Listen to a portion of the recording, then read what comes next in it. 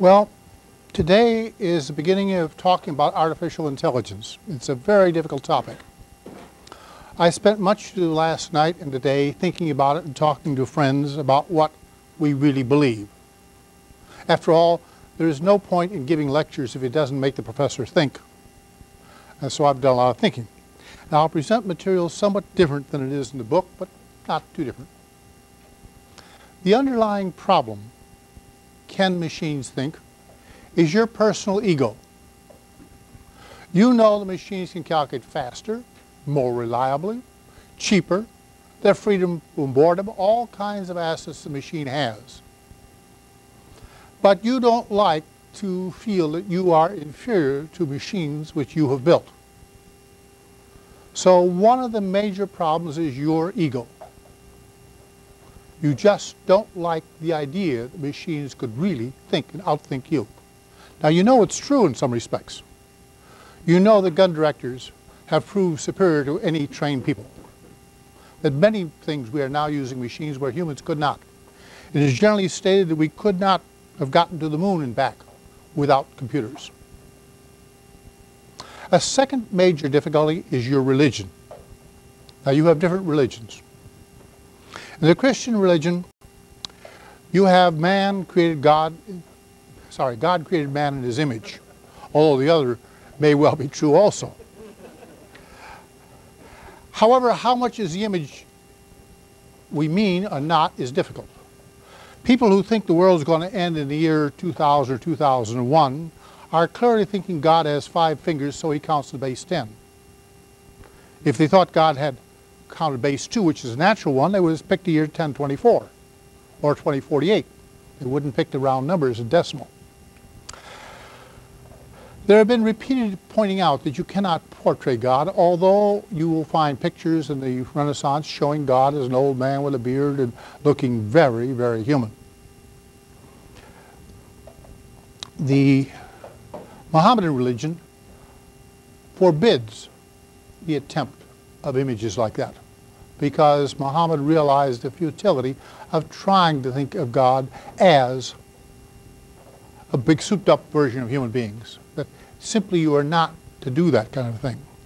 Not that they haven't done it occasionally, but it's officially taboo. It's a very, very difficult question, because if God made man, and man can make machines equal to himself, this puts you in some kind of competition with God, and it's a little bit uncomfortable. So there is a very deep, difficult religious question on your part. Can machines think? You don't really like the idea too much if you're deeply religious. There are other problems. Another one is, let me jump forward a little bit and talk about chess playing programs which you know about. If the machine can beat the chess master of the world, it's going to look like machines can think until you look closer. Now, when we began, we could not imagine the machines with the capacity now have for rapid and extensive computation. And so we more or less all agree that, by golly, chess requires human thinking. And therefore, if machines can play chess, they can think. Well, once there is a program in existence that does the job, you are inclined to think it's merely a formula, and that isn't thinking.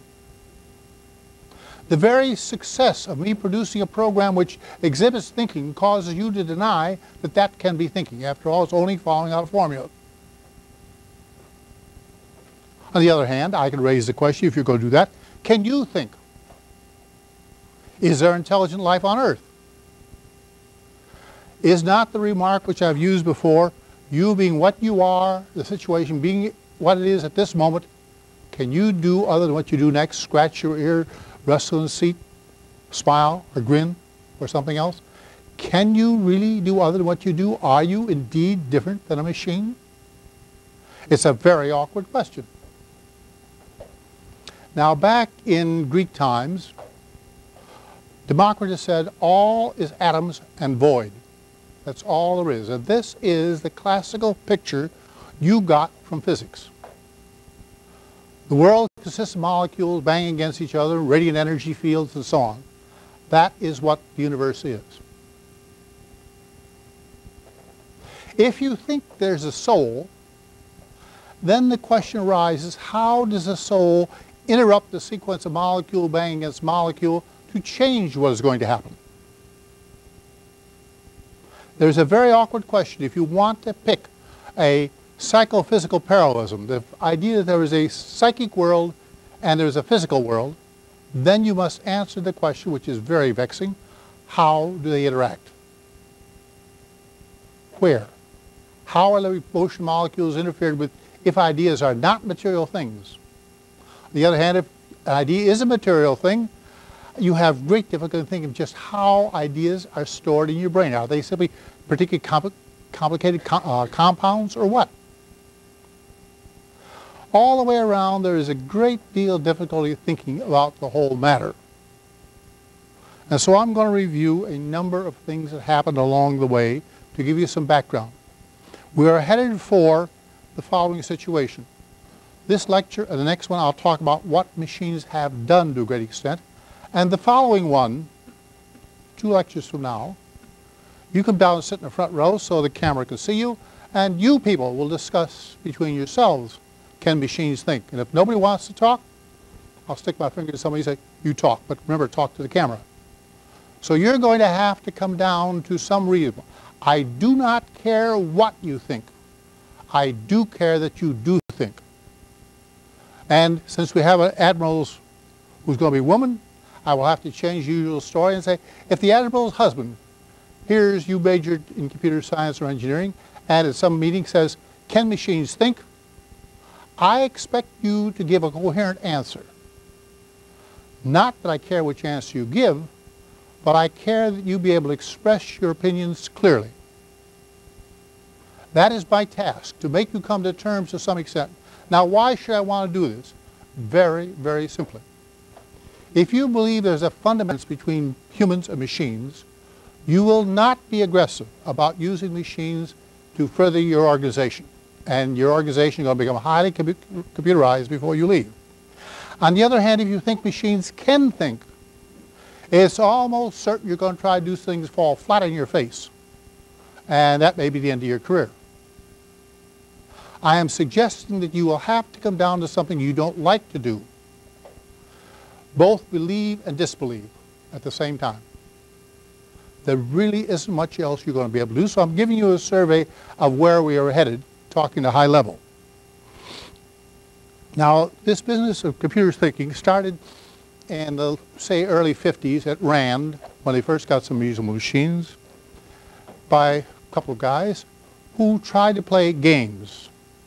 Now, why do we play games? Because the object is clear, what we're trying to do. The rules are clear. So whether I succeed or not is beyond argument. Either I succeeded or I didn't. Other problems in life are not well defined. What we mean by a solution is not well defined, but games have this very, very nice property. And games like chess were thought to require thinking. Well, they started out trying to do problems like the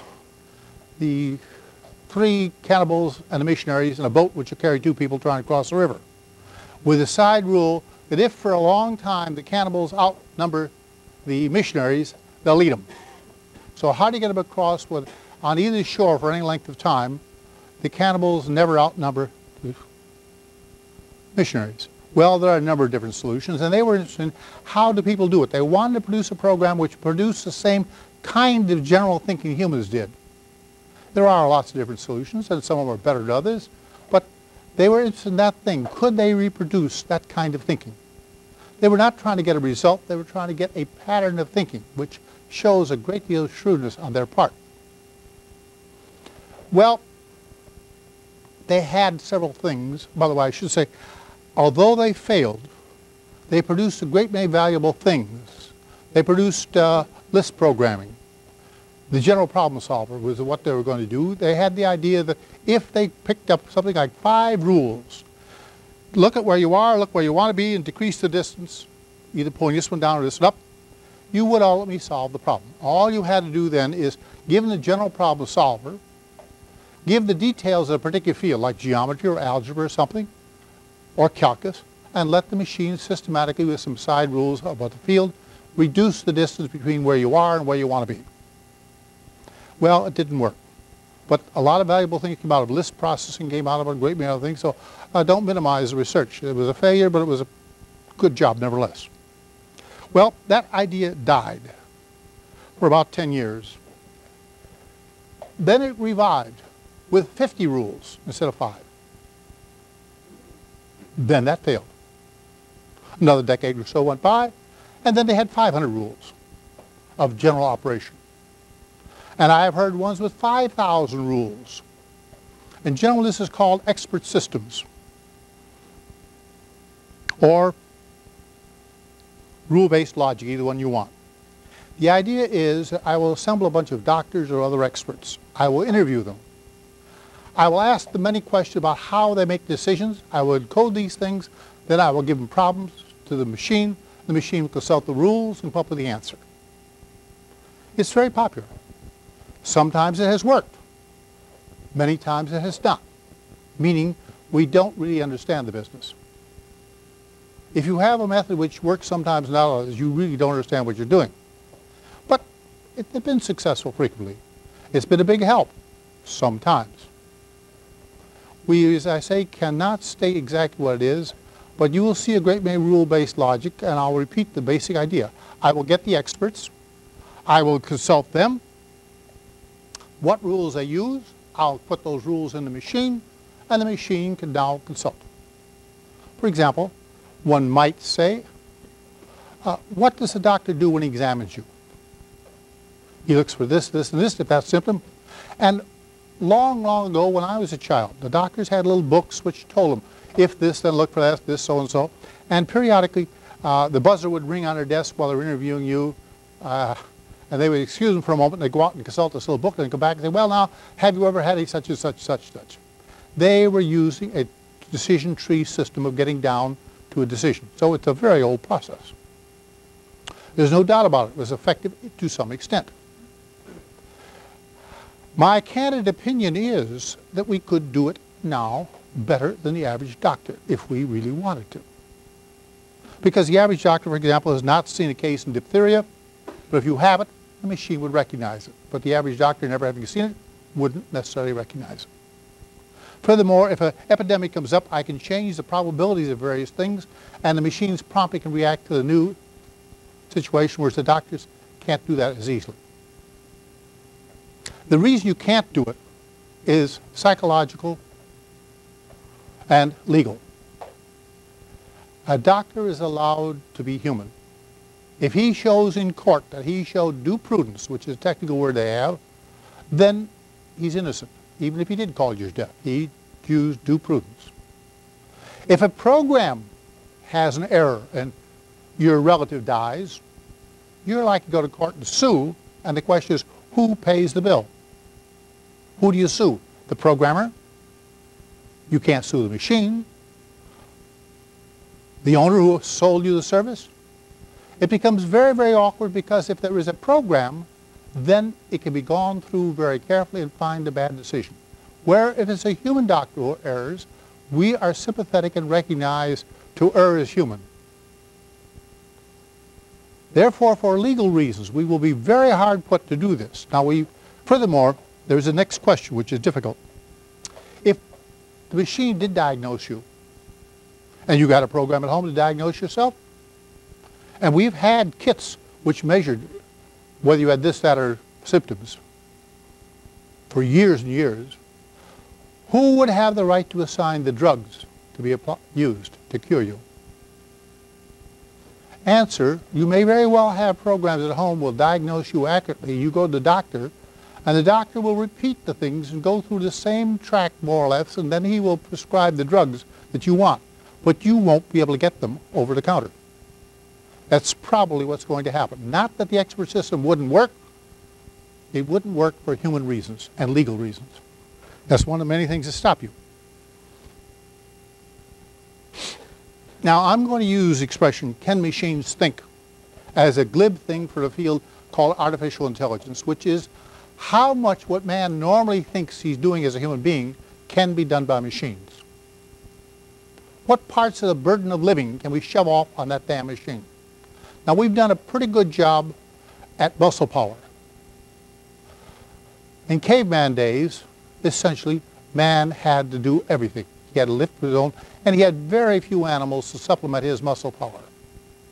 Now, if you look at what they're doing there, there's all kinds of power machines to make it so that the workers do not live solely by their muscle power. They do some hard work, but a great deal is supplemented by machines. So we have done a passable job at supplementing man by machines for power. We are now entering the age of supplementing man with machines at the brain level.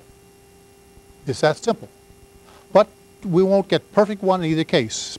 Still, it's useful to say, can machines think?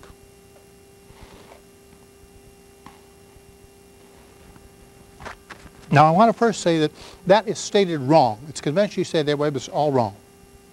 You know the problem is, can you write a program so the machine can think? It's not a question of can machines think. It's can you write the program? Right? That's the real problem. Can you write the program? Do you know how to do a program? There's what a bottleneck. I will go on and say machines think constantly, but I'm really meaning, can you write a program which will cause the machine to think? Because if you can't write the program, the machine isn't going to do it. And if you can write a program, then the machine can. It's that simple and that awful. Now, the competition between man and machine is what is usually taken up, and I had trouble with Bell Labs all the years with my boss, and I always said, I am not truly interested in the competition. I'm interested in the cooperation. What can man and machine do together that they cannot do separately? I prefer to look at the problem that way. It's not terribly different, but it puts a different emphasis and a different flavor. I don't care for the competition so much as I care for how much can they change your organization to do a better overall job. And I gave you at the end of one chapter all the reasons why machines are favored: speed, accuracy, reliability, all those things. So that is where I'm going to approach things slowly. Now, what is a machine? Back in the late 40s when I was at Bell Labs and using a machine, they were just coming in, still relay machines, and we asked, before I asked what can machines think, what is a machine? And somebody said, well, it couldn't be organic. And I said, oh, I can't build a wooden machine. They took that back. And to be ornery, I observed, well, if I were to keep a nervous system of a frog alive and use that for a memory device, would you call that a machine? What is a machine? There isn't an acceptable definition. You have an intuitive idea, but I think you'd be hard put to say exactly what you mean by a machine and not a living thing. Second place, what is thinking? There was a Jesuit engineer, Jesuit-trained engineer. He had become an engineer, shall we say, failed to be religious, maybe what do you want. And what he said, very simply, thinking is what humans can do and machines cannot do. That solves the problem, doesn't it? We protested on several grounds. But the more I've thought about it, the more that is what science does do. In mathematics, we regularly make the definitions so we can prove the theorems. He made the definition to settle a question. Thinking is what humans can do and machines cannot. We tried to argue with him that with better machines, which we could see over the horizon, the gap between what machines and humans could do would be slowly shrunk inch by inch by inch until maybe there would be nothing left. In which case, the definition wasn't really red hot. The real objection to definition is one that is very simple to state. Definitions are arbitrary. Those definitions which are fruitful for further action are preferred to those which do not. Now, his definition, thinking is something machines can do and humans can't, does not suggest what you can do tomorrow. It leaves you there.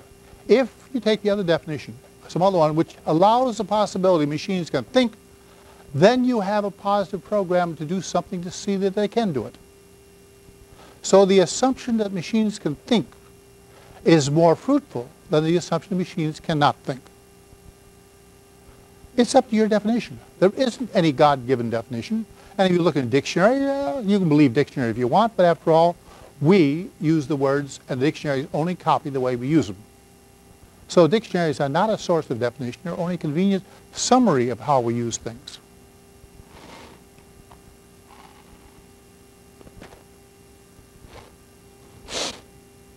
Now, as I said, one of the problems is your ego. You want to be able to think, and you don't want trees or rocks, well certainly rocks, you don't want them to be able to think. You're doubtful you want a tree to be able to think. You may be a little ambiguous about whether your cat can think, but you're pretty sure rocks cannot think. Well, some people will say, well, what I mean by thinking is what Einstein and Newton did. If you take that for a definition, nobody in this room can think. That's unsatisfactory, right? It can't be that high-flown. It's got to be something lower than the very best high-class thinking, because, as I say, it's got to emerge more or less that you can think. Otherwise, you're not going to be happy with the definition. Furthermore, I say if you can't think, it's going to be embarrassing and not be very fruitful. Still, I will raise the question, are you sure you can think? Is there such a thing? Am I talking about something that's not there?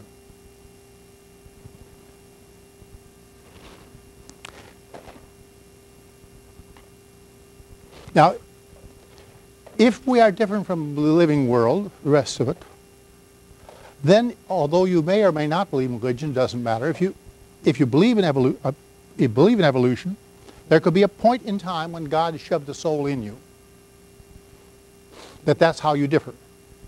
But when I look at my cat, I am pretty confident that the cat is self-aware and self-conscious. When the cat pulls a boo-boo and falls off of something, it shows an enormous amount of self-awareness where it'll stop and carefully lick his paw and then stroll off as if nothing had happened. He's clearly recognized that he goofed and we knew it. He shows all kinds of self-awareness. So I hesitate to draw a line and say only humans can think. And furthermore, experiments with other animals do indicate that they can do surprising things.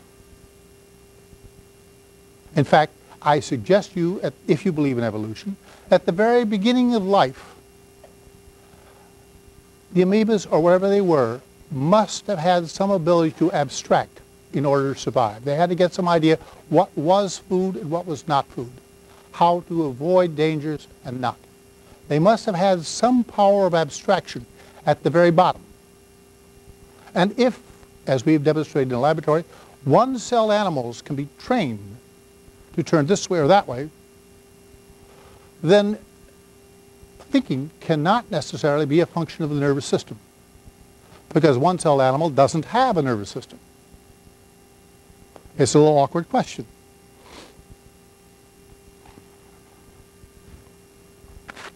Now, physics traditionally believes you are a collection of molecules in a radiant energy field. And this was the belief that I got and had for many years when I was young, before machines came in and made me start thinking about what I believed. As you get older and older, you apparently get softer in the head or something, I don't know, but there came a time after being here, within the last 20 years, when thinking about self-awareness, self-consciousness, and other things, I said they were too real to make me believe that they were artifacts of what's happening. Now let me point out to you what you can do. In physics, we believe the molecules have no friction. Reason why? Air sealed in a chamber in ancient times, opened up, the molecules are still banging forth. There is no friction between molecules. On the other hand, all large assemblies do have friction. So clearly an assembly of molecules may have properties that the individual ones do not have. An assembly of a large amount of parts of you may have properties that no piece has. It's a difficult point. It's a very difficult one. Now, the failure in the past of artificial intelligent people to produce machines that thought do tend to suggest that maybe machines can't. There's a difference.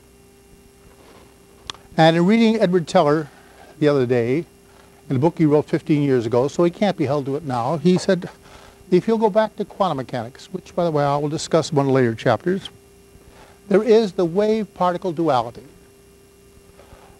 Light looks like particles and looks like waves. You were probably, if you took optics, given the wave theory, Young and Fresnel theory of light being waves. But Newton had sort of backed, although he did not completely back, the particle theory, that it lands with a plunk. Quantum mechanics came up with the duality. Light is both wave and particle, and neither. And the same way with electrons. The Davison-Germer experiment showed that electrons had wave-like properties. What happens when you take a course in quantum mechanics is the following. The professor shows you the two-slit experiment, where two slits of light. Now the pattern on the received photograph shows wave pattern depending upon the spacing of those two slits. But if light is a particle, it goes through one hole or the other. It doesn't know where the other one is. So they have to claim, well, it was a wave. It went through both of them in sense of distance. But when it hit the photographic plate, all the energy hit at that one molecule, because it developed one molecule, the photographic plate. So although the wave was spread out, when it hit the photographic plate, it was a particle. So the professor says, if he's honest, I cannot explain the wave-particle duality. You'll get used to it. This is now 50, 60, approaching 70 years since quantum mechanics, the new quantum mechanics began. And for 70 years, professors of physics who taught quantum mechanics have had effectively to say exactly that. Now, you may be offended at the idea you can't think of. So let me give you some reasons why. There are smells that dogs can smell that you cannot. There are sounds that various animals can hear that you cannot. There are sights you cannot see. You've only got one octave of visual light. You can't do those things because you are built the way you are. Why should you be offended if I say there are thoughts you cannot think, given the brain wired the way it is? Why should you think you can think every thought? Maybe that's one of the ones that cannot be thought. Maybe humans really cannot think the way you have to in quantum mechanics if you want to get by. That it is both one and the other. Well, it's the same thing I'm trying to say here now. The same ambiguity about whether machines can think or not. Yes, they can. No, they can't. Light is a particle. It's a wave. You get used to it. One of the things I'm going to talk about great scientists later on is a thing I discovered late in my study of great scientists, and that is the tolerance of ambiguity. So I'm deliberately introducing you now to the problem of ambiguity. You both believe and disbelieve. Neither is right nor wrong. It's very hard for people to do it because you are trained yes or no, and your whole language is yes or no. But if you really examine life, you will decide that life is not yes or no. Everything is shades of gray. It's not something is true or false. It's a little bit more true or a little bit more false. So I'm deliberately introducing this thing and deliberately producing in you, I hope, a tolerance ultimately for ambiguity. Now, the only way to get it is make you start talking. And when you talk, you tend to believe what you say. It's like the psychologists used to claim, you don't grin because you're happy. You're happy because you grin. And there's some case made the same way. If I can get you to talk about things, then I can get you to believe. As long as you don't talk about it, I really can't get you to believe. And I'm now trying to get you to believe in one side or the other. Let's see what you can do about it. Now, I told you about self-awareness and self-consciousness. I'm inclined to believe it there. About a soul, I'm a little bit more ambiguous. In the Middle Ages, some people wanting to know how much the soul weighed took a guy who was dying and put him on a scale balance. And when he died, they didn't see any change in the weight. So they concluded the soul didn't have any weight. I'm a little ambiguous about a soul because I'm not sure what a soul is, but I'm more confident, having thought for a long while, about self-awareness and self-consciousness, and I find it very difficult to believe that it's only molecules banging against molecules. But I may be wrong. So I'm beginning to move toward the position that Edward Teller said in the book, that man should be viewed both as a set of molecules and as spirit, or whatever you want, something else, non-material. That you are both of those. I have no proof. No one has any proof. But let me tell you a couple of stories about how science has progressed and what we do. Aristotle and through the Middle Ages, the belief was that Earth was material and corruptible, but the heavens were perfect and eternal. There were different rules. The heavens were different than the Earth. Well, this guy Newton caused trouble. He said, you know, that apple falling is the same as that moon falling. The same physics applies. He proceeded to write a book which accounted for a great many things that happened in the solar system. And also, using his reasoning, we found many things we had not known, like we found planets we'd never known existed, where the formulas predicted. Furthermore, if you look at double stars and you carefully calibrate what you see, you decide that they are operating on an inverse square law of gravity. And if you look at the spectral lines, they have the same elements out there, apparently, that we have. So we have passed from a belief that the heavens were different than the Earth fundamentally to exactly the opposite view. There is no difference in the physics in outer space and on Earth. A similar thing happened in chemistry. In chemistry, it was believed that organic compounds could not be made by people. It had to be done by living things. There was some vitalistic property that people had which communicated to what they did, but it controlled the chemistry. Unfortunately, in about 1823, German chemist synthesized urea, or he synthesized uric acid. It took quite a while, 20, 30, 40 years, before it was widely accepted. But from the theory that organic chemistry was something that could only be done by living creatures, we have passed to the opposite extreme. The chemists now believe anything you could do in the human body, you could do in a test tube.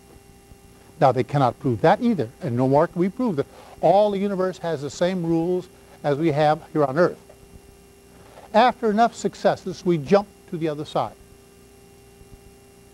You have, and I'm expressing to some extent, a vitalistic theory of human beings.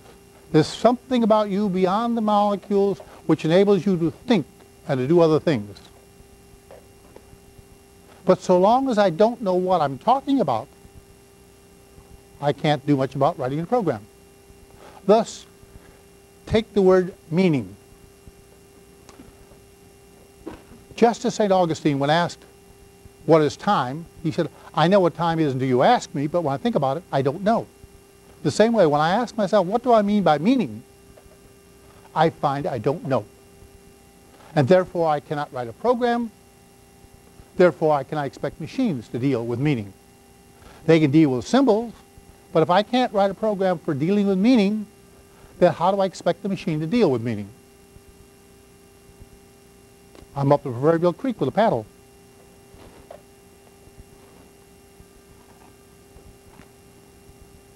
Now, we're at a stalemate to a great extent. And these assertions which I have said so far, I can assert all I want. I can make no demonstration. You can assert all you want, and you can make no demonstration. But I need to take up one more thing which I realized I forgot a little earlier. And that is that a great many of you will say, I don't want my life to depend upon a machine. Well, when you get old and your heart fails a little bit and has some trouble, they may very well connect up a pacemaker to you, right up to your nervous system, and your life will depend upon that machine. Furthermore, if you go to a hospital and get an emergency ward after you come out of an operation, most modern hospitals will put you in and connect you up to a computer, which will monitor various vital signs. When the signs go out of control, a nurse will come dashing down the hall and do something.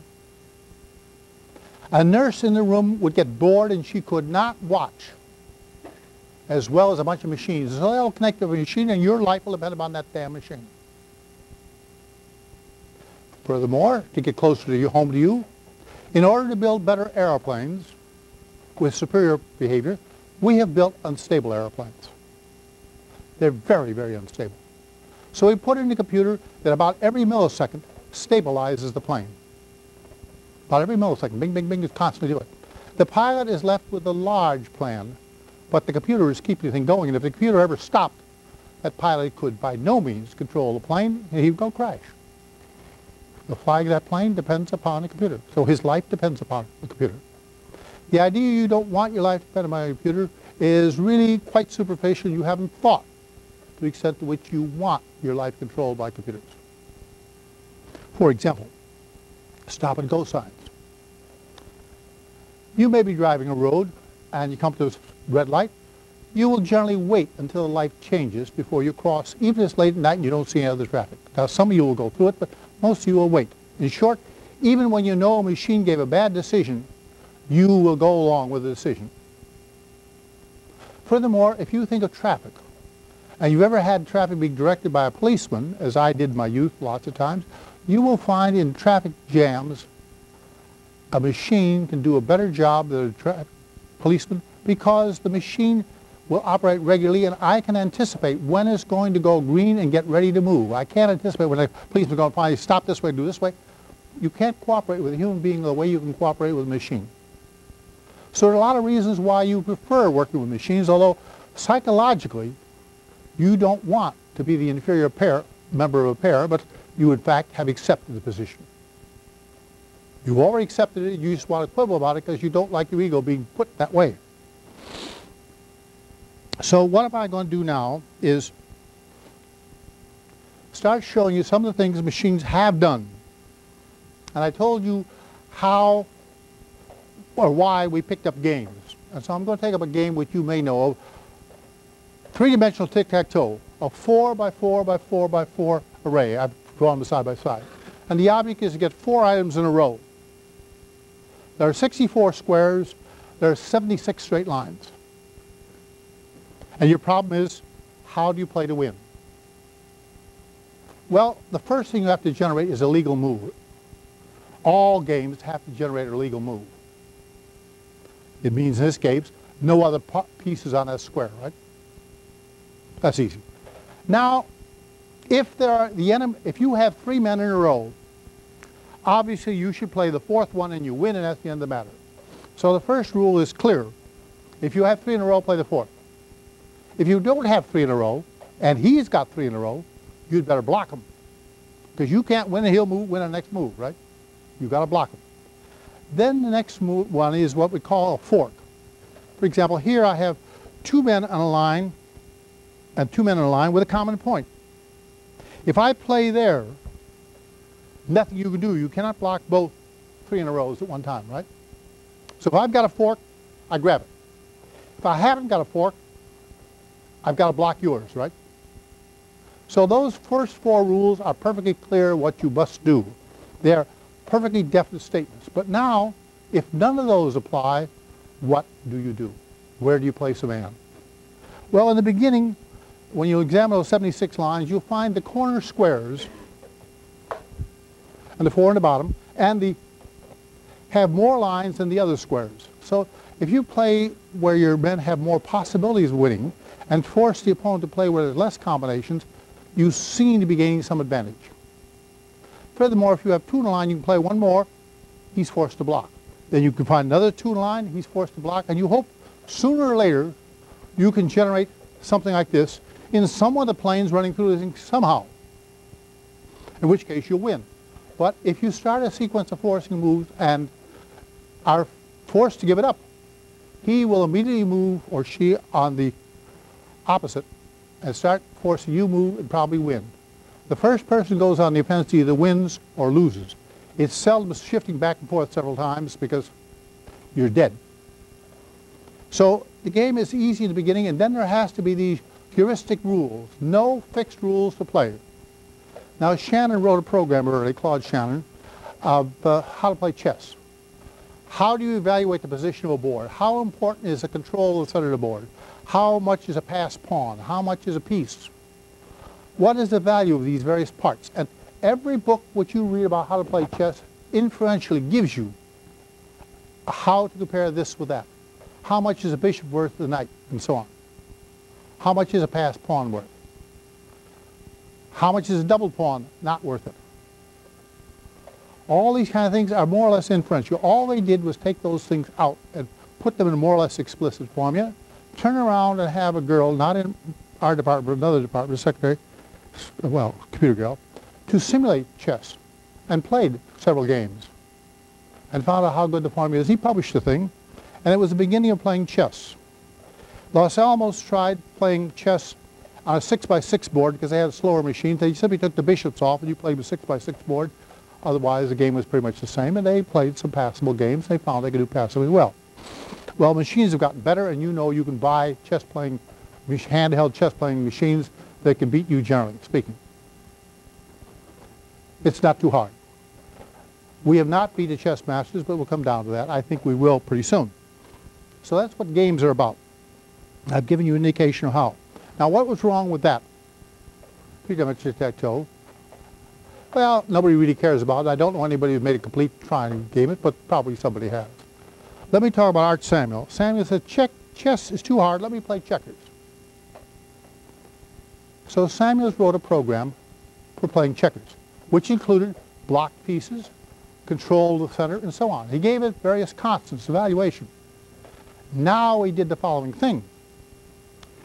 He took that formula, perturbed a couple of coefficients. He had a second formula.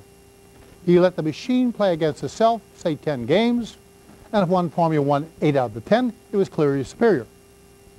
So he did it again. And if he found some changes good, he kept on making those changes until he came to a relative peak where no changes to that would do any good. They started on some other parameters. And he went around. When he got back again, he perturbed the first ones again and again and again. He went around and around and around. Now, Art Samuels cannot play very good checkers. He's dead now, but he couldn't even that time. The program got better and better. It got so good that there's a lovely movie out showing the checker champion of Connecticut playing the machine. And it shows the guy sitting down, a very nice person, but not really sophisticated. He's embarrassed to be playing a machine, and he doesn't concede it too much. He's sort of amused. But as the game goes on, he clearly shifts his attitude until he's got very wary of the opponent. When the opponent finally beats him, he's got a very different attitude toward the program. And when Art Samuel says, of course, you know, the machine learned how to play the game from the simplest rules. He says, you mean the machine learned in a couple weeks? All it took me 40 years of playing to learn? Samuel says, yeah. Now, you're going to say, take an ambiguous view about that thing. Did the machine learn from experience? Some of you are going to promptly hide behind the statement, oh, it was all programmed in. But then I will say, when you took geometry, was not the teacher putting a loading program in on how to do problems? Weren't you guided to how to do geometry problems? Did you learn from experience, or did she put it all in? Are you more than a machine? You have something better than that kind of learning system? That you don't have learning programmed into you? Are you sure? Because one of the things I'm going to raise again, this idea that machines cannot learn from experience, it's kind of hard to get around Art Samuel's example. I will tell you again, he simply took a reasonable program, had an arbitrary way practically of perturbing coefficients, and letting the machine play against itself, and from experience of playing many games, since he always has a random element in, when two moves are about the same, he has a random element so you can play one or the other. So when the one player played the other, they played 10 different games, and you took the better. And the program got enormously better than it was. In the beginning, it was lousy. Anybody could have beat it. The back end, only from its experience playing against itself, it beat the Kentucky state champion, checkers. Did it learn from experience? Didn't it? It's a very hard question to answer. You don't like the idea that a machine can learn from experience, because, come on now, that's what intelligence is, learning from experience, isn't it? Isn't that what you meant by being intelligent? You can learn from experience? But didn't that program learn? It's not an easy question to answer. And I'm bringing that up one to make you think hard about the matter.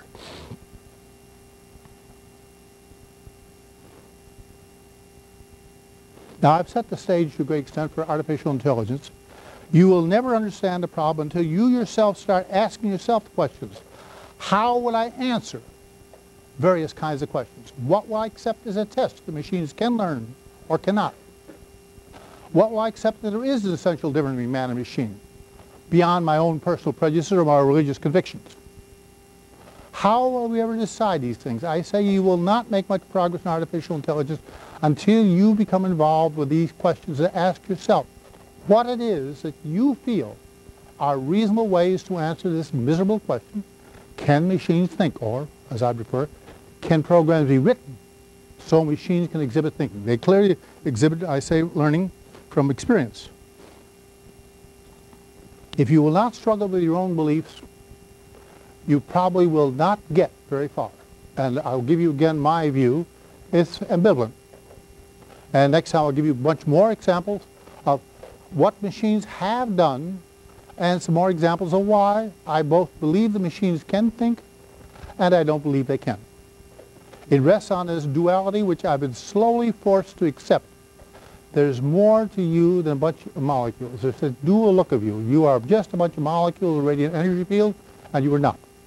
Every teacher has to believe implicitly, if only I say the right things, you will have to understand. You will have no choice if only I say the right thing. In the same way you treat your children frequently. If only you raise them right, they would behave right. You are acting as if the child had no free will when you do that. On the other hand, you act frequently as if the child did have free will. You are enormously ambivalent about whether your child has free will or not. I will repeat, when you try to teach the child something, you have a feeling if only you do things right, if you only you spank them at the right times and praise them at the right times, the child will grow up to be a very nice person. That's what you more or less believe. And you believe that you've only to behave right, and the child will come out all right. That's what you believe, assuming you have children. So you yourself are terribly ambivalent about the whole question of whether children have free will or whether they are just machines which will have to do what they have to do. If you only raise them right, they'll turn out to be good. But if you don't raise them right, it's your fault. It's deep in our society, and it's getting deeper now. When children are misraised, there's a great increasing tendency for us to blame the parents because they did not behave right. We don't blame the child. We are adopting a very, very strong and increasingly strong attitude that free will is a mirage, that there is no such thing. Our society, for example, in trying to cure poverty, there is a whole school who believes all I've got to do is clean up the neighborhood and change the buildings, and the people will now have to quit being criminals and behave themselves. I've only changed the environment, and they will have to reform. Clearly, a complete statement that these criminals have no free will. They're simply reacting to their environment, and a change in their environment will compel them to change. It's widespread in our society. You'll have to come to terms with to what extent you believe this myth that your children have free will and people, and to what extent do you believe that we are machines. I see you next Tuesday. We have more on artificial intelligence.